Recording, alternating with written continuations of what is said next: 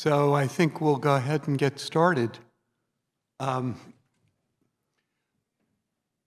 So welcome, everybody.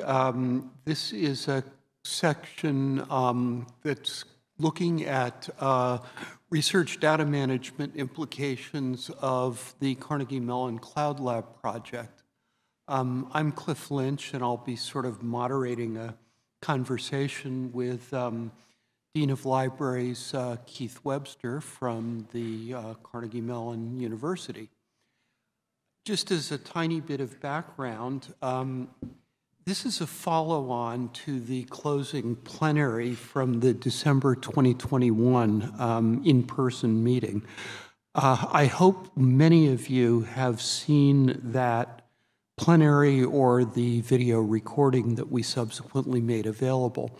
That plenary focused on sort of the high-level strategic implications of the Cloud Lab effort for the research enterprise at Carnegie Mellon and beyond as a whole. There are a lot of really interesting questions about what this means sort of on the ground for research data management and the role of libraries and scholarly communication that we just didn't have time to get into in the December session. And I certainly heard a number of comments in the evaluations expressing interest in delving into this more. Keith has very graciously agreed to come back and talk some of these questions over. And he's going to start with a very quick kind of recap and refresher on the project as a whole, and then we'll dive into questions and discussion and take some additional questions from the audience. Over to you, Keith. Thanks, Cliff, and good afternoon, everyone. It's great to be back at another in-person CNI. It feels like normality is on its way back. So I'm going to do a very quick summary of what we presented in December. For those of you who haven't had the chance to look at what we did, I was part of a three-person presentation team along with the Dean of our College of Science and one of the co-founders of the Emerald Cloud Lab, on whose work we are building. So let me just give you a quick overview of what on earth a Cloud Lab is, and then we can dig into what does this mean for libraries as we see these sorts of operations come to fruition. I think there are two big issues we need to deal with. The first is, how do we advance open science, open data in the context of a commercially sensitive operation as Emerald is? And secondly, I've lost my thread already. Secondly, how do we cope with the data deluge? If you've got a lab that is working 24/7, 365 days of the year, what does this mean in terms of working through data sets and figuring out what you keep, what you don't keep? I stole this slide from Rebecca Dorridge, our Dean of Science, the recognition that we are entering an unprecedented era of science, that we are seeing vast amounts of data, as I've already mentioned. The application...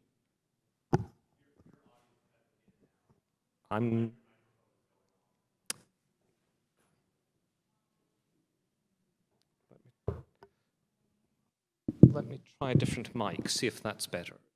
Okay, great. So we're seeing vast amounts of data, as I've already mentioned. We are seeing AI technologies being brought to bear on research and on data analysis. And we are seeing an increasing amount of research that is crossing disciplinary boundaries. A lot of interdisciplinary research, a lot of transdisciplinary research, as we see the formation of entirely new disciplines. My wife, who's sitting in the audience, made the point to me last week that if we think about the structure of library support for research, to a large extent, we are still operating in the 20th century mindset of the individual librarian and the individual researcher. But so much of the research we are trying to support is being conducted by teams of hundreds, if not thousands, of researchers. You know, we've all been aware of these 1,000 authors plus papers. The last data point I saw was more than 1,000 1,000 author papers being generated per annum, typically with research teams from more than 60 different countries. How do we think about library support for research on that scale? And how do we change the ways in which we think about how we organize our work? And that's a large part of the narrative behind what we're thinking about. I've got a video coming up, so I'm not going to belabor the overview here, but the broad point about the Cloud Lab is that it's a remote-controlled facility, largely powered by robots and remote sensors with some technician support. We are building our Cloud Lab at CMU on the model developed at the Emerald Cloud Lab in San Francisco. The ECL was founded by a couple of CMU alums around about 15 years ago. It is designed to support primarily research being conducted by Silicon Valley startups, biotech companies, and was designed, therefore, with a high degree of commercial confidentiality, a lot of data security around access to the materials contained in the Cloud Lab. The broad premise is that the researcher, rather than conducting hands-on research in the laboratory themselves, design their experiments in an operating system. Those designs are communicated to the Cloud Lab, the research is conducted, the resulting data sets are returned for the to the researcher for analysis. This Cloud Lab is structured very much on a racked system where the lab is designed with racks that allow equipment to be added or withdrawn fairly quickly, and workflows are designed to optimize the use of machinery so that we're not holding one job up whilst another one is making use of the same bit of kit. And workflows are designed with optimization in mind. The intent is to allow the experiments to be run as quickly as possible. Rather than me trying to explain to you how it works, let's take a couple of minutes to watch the Cloud Lab video. Apologies to those of you who saw this in December. As chemists and biologists, we've always been firmly bound to the laboratory. For us, the scope and limitations of scientific exploration have been defined by the instruments we have, and the scale of our work has been metered by the long hours required at the bench. It's time to change that. Emerald Cloud Lab is a remote-controlled life science laboratory that allows scientists to execute their experiments without being anchored to a physical lab. In a cloud lab, experiments are driven by issuing commands over the internet, which are then run in a vast, highly automated central facility.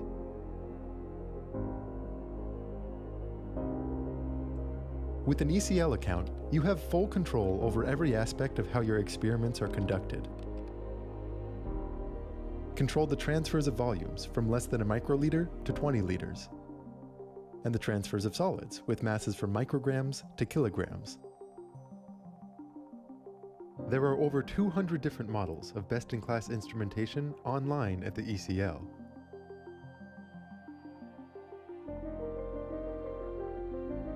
ECL facilities run your experiments on demand 24 hours a day, 7 days a week, 365 days a year, leaving just hours between the moment you conceive your experiment and the moment you receive your results.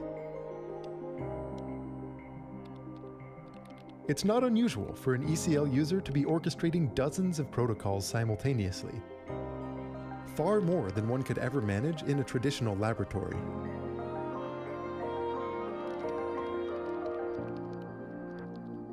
When you're ready, you can build scripts which automatically execute a series of experiments of arbitrary complexity, reproduce results, or process the data and generate reports for you to analyze.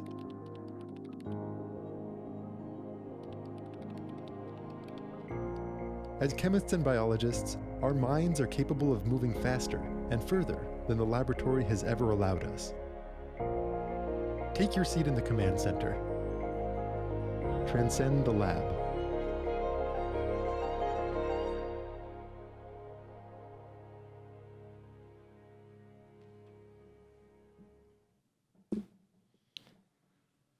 So we will be opening the Cloud Lab at Carnegie Mellon this summer. It's being developed and constructed in the library's off-site warehouse, which I think is an interesting coming together of the future of science and the record of the evolution of science in a single space.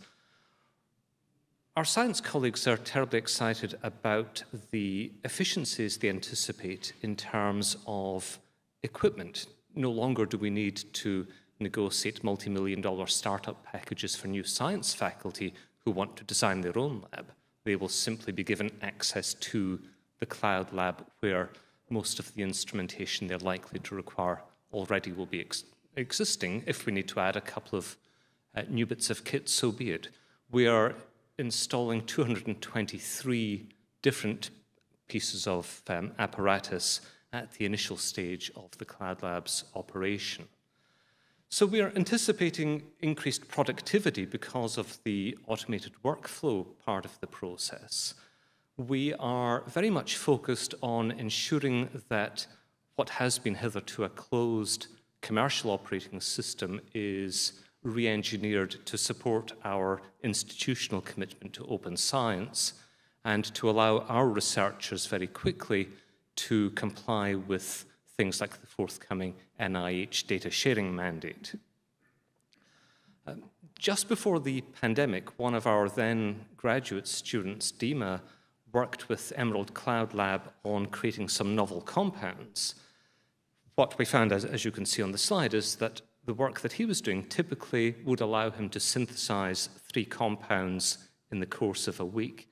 With the Cloud Lab, he was able to synthesize hundreds of compounds in that single week.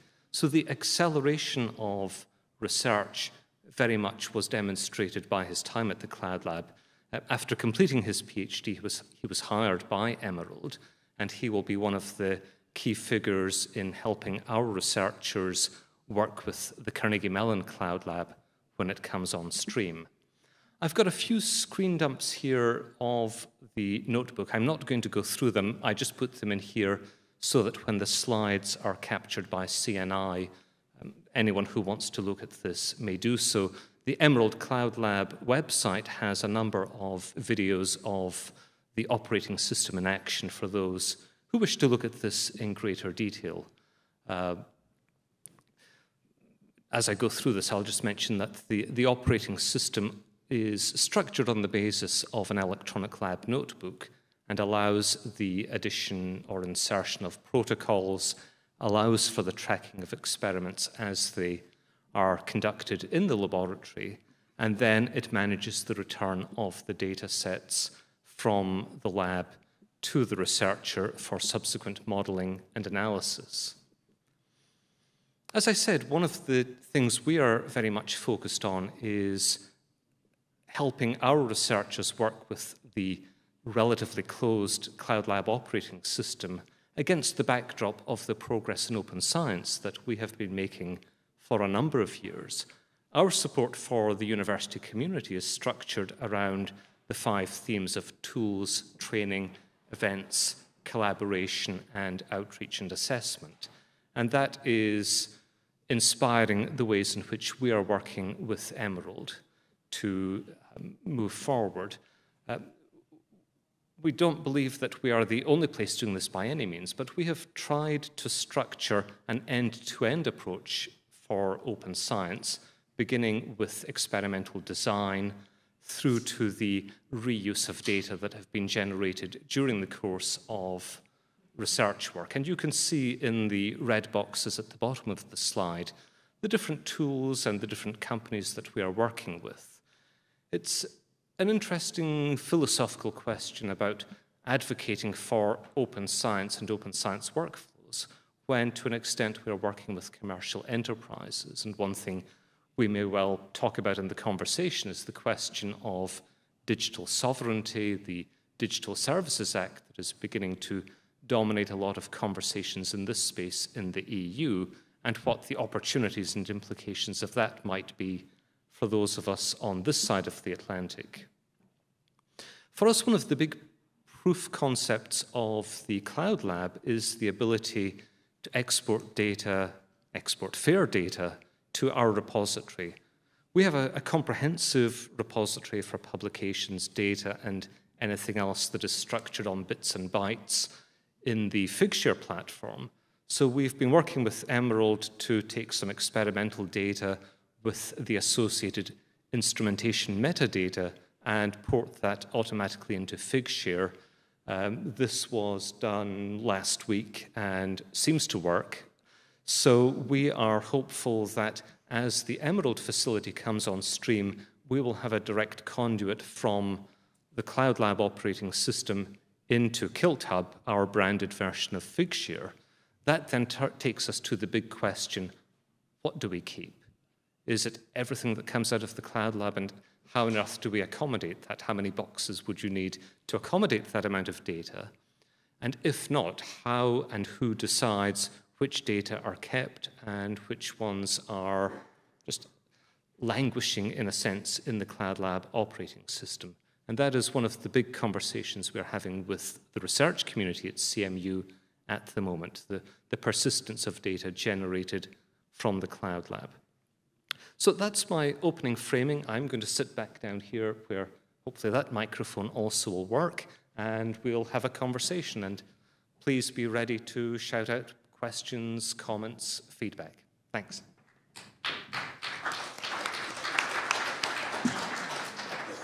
So I have a couple questions to start us out, which I think will probably replicate many of yours. So it seems like one of the questions here is almost philosophical. It's how much lives in the Cloud Lab space for how long, and how quickly you export things out into Figshare or indeed into other repositories, particularly things like, I don't know, NIH specialist repositories that are associated with certain kinds of projects. What's your thinking on that? Are you really going to just export the things that you think are going to persist as soon as is feasible, sort of thing? What we are certainly positing at the moment is that our repository represents the ultimate version of record. You know, we don't particularly use KiltHub as a repository for operational data or data that are still being analyzed. So we, to a large extent, are viewing our Figshare instance as an archive. And I think that has to be simply the practical application. You know, there are a lot of very nice visualization and analytical tools in the Cloud Lab operating system. And the feedback we are hearing from our scientific community is they want to make use of those. They are very sophisticated, but let's export data that we know we want to keep as soon as we possibly can.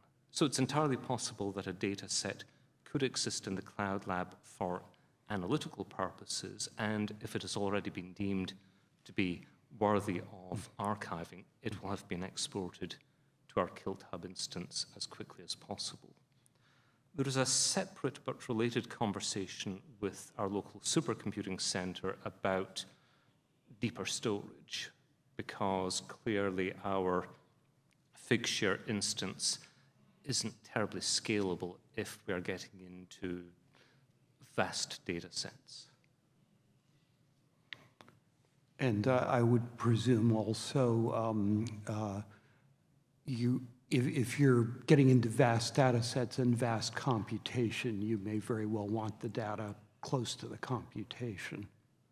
Yes. Yeah. So that's really interesting. I assume that there is a cost for retaining data inside of the Cloud Lab space. There is. Storage is never free anywhere, and you know, our friends at Emerald have been very generous in terms of providing access to the operating system, but we are working with the predictable data storage provider so that, you know, in an AWS cloud instance, we will have those operational data being kept. Okay. I wonder if you could reflect a little bit on how this looks in terms of being able to document data according to, say, the FAIR principles. I mean, in some sense, the metadata coming out that's generated as a byproduct of using the Cloud Lab is just exquisitely detailed, but needs presumably mapping into some kind of external FAIR structures? Yes, one of the advantages we see of the Cloud Lab is the metadata that support reproducibility, because I like the way you describe those as exquisite, because there is a tremendous amount of information about the calibration and setting of the instrumentation, much more so than we would typically capture in a regular laboratory environment. And that absolutely is at the heart of why we are doing this. What we found in the experimental work we're doing with Figshare is, that is the proof of concept, that we are testing the FAIR data principles against what we're able to capture. It's very much a work in progress. My screen grab was from last week. But what I'm hearing from my data services specialists is that they are very confident that they are going to have well-structured data, well-structured README files, and by archiving these in our KiltHub instance, they are automatically being exposed to Google dataset search and other discovery layers. Are you thinking in terms of integrating this with other pieces of the sort of research data management infrastructure? One that came to my mind was protocols.io. Yeah, that is something that we are discussing with Emerald, and I think conversations are going well. We were, I think, the first university to have a contract with protocols.io, and our research community has become very passionate users and champions of protocols.io. Emerald has its own version of a protocols library, and what we are trying to move towards is ensuring that a protocol from whichever service a researcher wishes to use, either of those two or any other, can be brought into the Emerald operating system.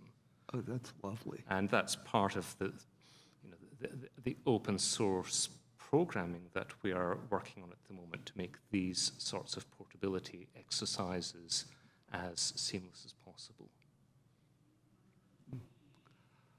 I wonder if you have any particular thoughts on the new NIH data sharing policy that's going to go into effect in early 23, which basically says share early and often.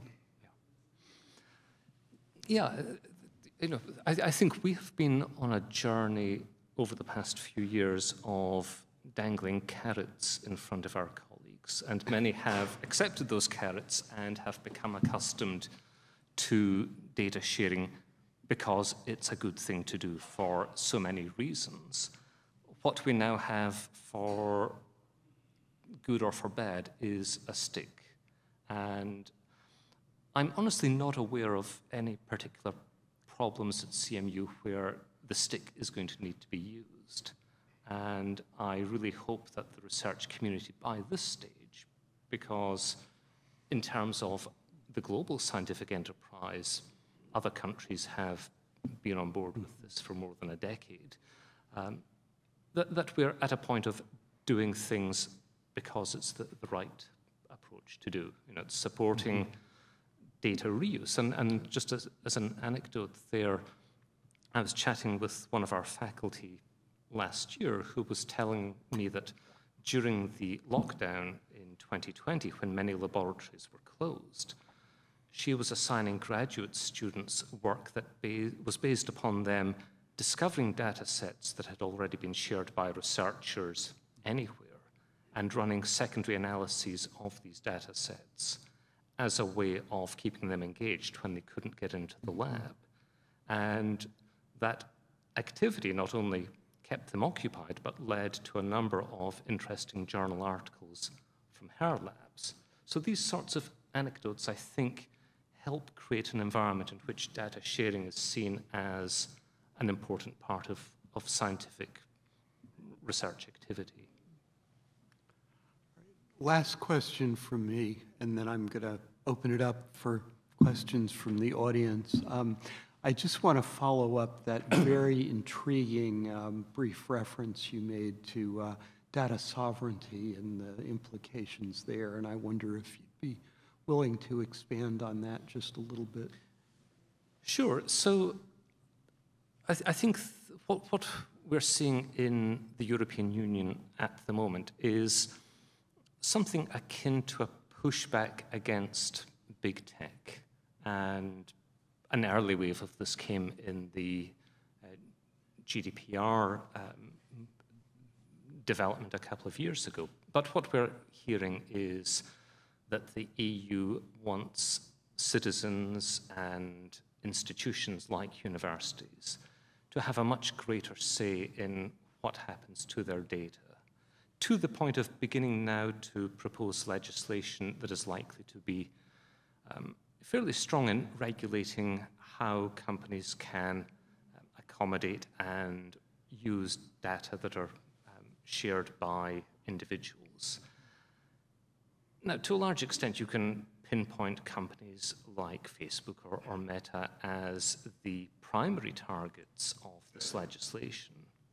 But what I'm hearing in conversations with publishers and other companies in the spaces that we inhabit is that they're concerned that the Digital Services Act, as currently drafted, might well have implications for them in terms of their ability to do business the way they have been doing. Not to say that that's a bad thing, but it's just something we need to be conscious of as we think about the landscape in which we are working. Perhaps the opportunistic bit is that part of the EU's rationale here is to create greater opportunities for smaller tech companies, primarily those based in the EU, to compete on a level playing field. So we may well see startups in the EU beginning to offer services that might offer healthy competition with some of the companies that we historically have done business with. We know that tech companies are very keen on working with universities because they are looking for large-scale partnerships to be successful. There are very few sectors that can do that, probably health, defense, government, higher education. So I could see collaborative potential as we see how this unfolds, something we clearly need to keep an eye on when we're talking about data sharing, thinking about companies like Figshare. Interesting. Thank you for all of those answers. The floor is open. You have a great opportunity to get more insight into what they're planning to do at Carnegie Mellon. Hi, Keith. Thank you for that. It was wonderful. I have a question that's not about data, because this whole thing is reminding me of the iLab experiment at MIT a long time ago, which was really more focused on education than the research. But one of the controversies that came up was that by using a facility like that, you're really limiting the scientific options that researchers have, because no lab can afford to buy all the equipment that anybody might want, particularly really expensive new things. So you're looking for economies of scale. And so it was really forcing people into a type of scientific research because of the facility, which was the opposite of what you really want. So I guess I'm asking you if you've thought about the kind of long-term potential of this, both for research and education. I'm surprised that you're covering biology, because that brings in animals and people and all kinds of things that don't really fit this model. So could you talk just a little bit about where this is going at Carnegie Mellon and its limitations? Sure. I will immediately put in a disclaimer that I'm not the expert on this at all. But some of the things that we've been talking about, as we try to put a rough measure of how much research we expect to be done in the cloud lab as opposed to traditional wet labs. It's roughly 50-50 in the early stage. So there will still be wet labs. We may or may not still have an animal house, because I'm not going to talk about animal research. But clearly, absolutely, a facility like the Cloud Lab is not going to have an animal house associated with it, or a vivarium, or anything else of that sort. What we know with the Emerald facility is that it can conduct research using either compounds that are typically kept in the Cloud Lab, or it can work with samples that are sent there. The Cloud Lab will be about half a mile from our main science buildings at CMU, so transmission of samples will be fairly easy. That economy of scale is something that we are very impressed by the potential of, the ability for sharing of machines rather than every lab having its own mass spectrometer or whatever else might be required. One of the things that we are engaged with at the moment is helping research funders understand what this means, that we will not necessarily be bidding for the typical laboratory expenses in the traditional sense, but rather it will be help us pay for cycles in the Cloud Lab. And that is a conversation that is ongoing, absolutely.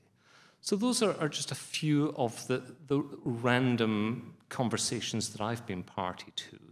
But I suspect it won't really be until the Cloud Lab is fully up and running that we really understand at scale the potential.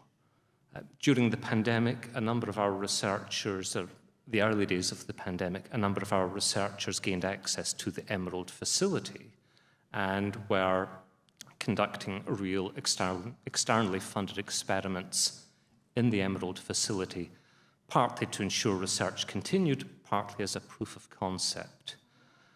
We anticipate, probably in a couple of years' time, starting programs in automated science that will involve training the next generation of laboratory leaders in the operation and management of these facilities. And we also expect that our students at all levels will have opportunities to work with the Cloud Lab, as well as developing the wet lab skills.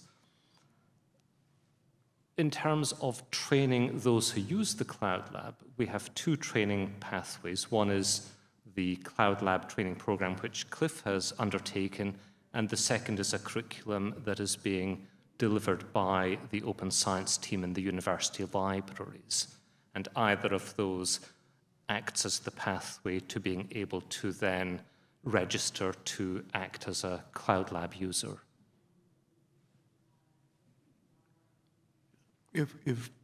I'll just add two comments. If you haven't looked at the video from December, the speakers there also touched on this issue of, what portion of the kind of research activities might be served by something like the Cloud Lab. And as Keith says, they estimated it's going to vary quite a bit by subdiscipline, but probably not more than 50% max in most subdisciplines. But that's still a lot. The other point that really emerged that I found very interesting is that the Cloud Lab also makes newish kinds of scientific inquiry very convenient in ways that it's hard to do now. So, for example, you could couple the Cloud Lab control thing with a machine learning system to do a series of adaptive experiments that optimize some parameter in, say, material science or something like that. And that's, that takes a bunch of work to do with existing lab gear. So it may be that, I don't know, this is used as much for things that people aren't doing very much of now as anything else. further questions? Hi, I'm Kurt Hilligus from Princeton University. I'm the Associate CIO for Research Computing. Thank you. This is really interesting. And the answer to my question may be, watch the video, stupid, because I haven't seen the video from December. But I'm interested in the financial model. Is this going to be a full cost recovery? What are the thoughts about that? And really with the idea, could the financial model be used to incentivize good data management practices by incentivizing people to put things into GitHub or other repositories? Yeah, we're still working on the cost recovery approach, but there certainly will be an aspect of that. And I like your idea about incentivizing.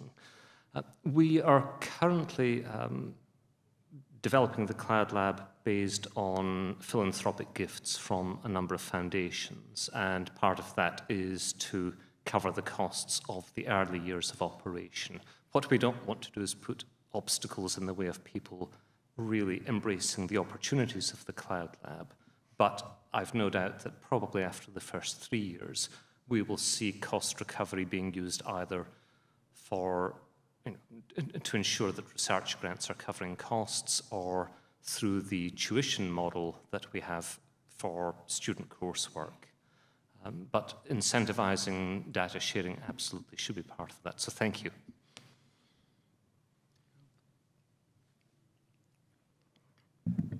Geneva Henry, George Washington University, and this sort of follows on from Mackenzie's question and this last question.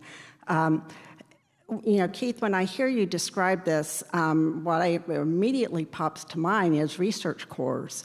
And, clearly you have a lot of research cores at CMU, and the idea behind that is to really bring together pieces of equipment that are very expensive into a shared research facility, and then there is a cost recovery model associated with that. So I have a couple of questions. One is, are you looking to replace any of your research cores with this new Cloud Lab?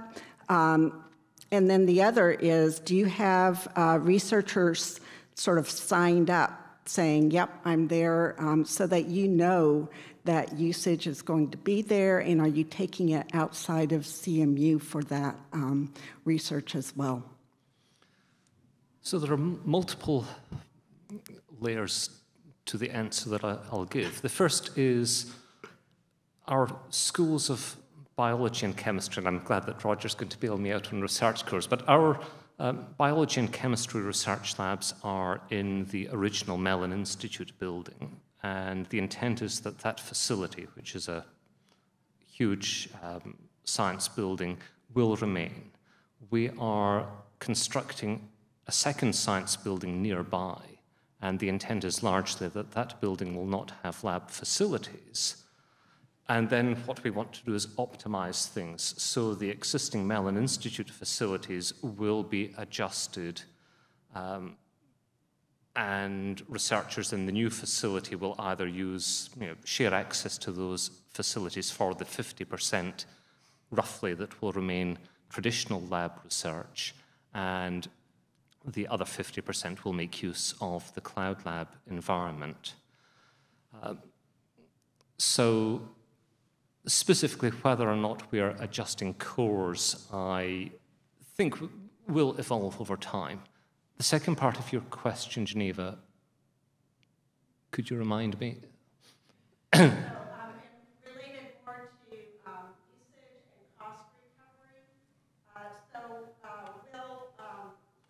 worked with enough of your researchers to know that Yeah. they're and also, are you going to be inviting other? Yeah, thanks.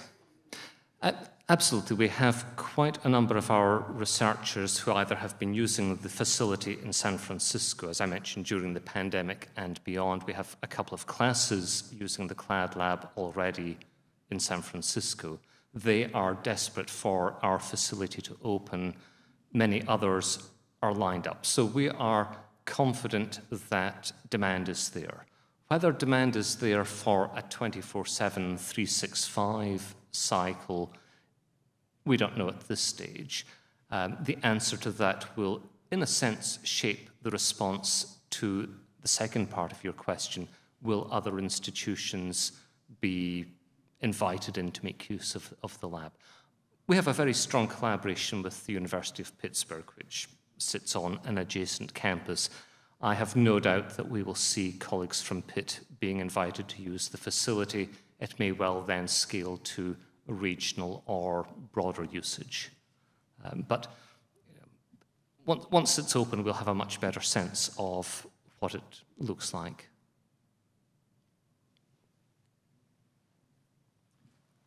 Roger Schoenfeld from Ithaca SNR. Keith, thanks for this presentation. In addition to the one at the last CNIs, I think you know, I see the potential here overall as being quite significant. In particular, thinking about the future of scientific labor and scientific work in a lot of really important ways. My question is actually not about the Cloud Lab, but about the Carnegie Mellon Library. So I'm really struck by, and I'm thinking to presentations I've heard you give at CNI, going back some years, I'm really struck by some of the directions that this is sort of yet one more example of how you're positioning the library within the Institute. I wonder if you could just say a little bit more about the sort of library strategy and resource reallocations and where this and other adjacent directions sort of fits into that, because I feel like you've positioned the library somewhat differently at Carnegie Mellon than some of our colleagues at other institutions have done, and I just was wondering if you could say a little bit about what you've done here. Sure, thanks, Roger. It's great not to talk about cost recovery of labs. So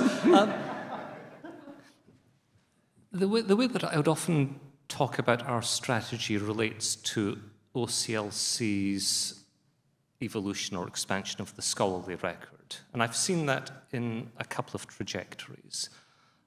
Firstly, institutional context. We are renowned for our strength in engineering and computer science and in the fine arts.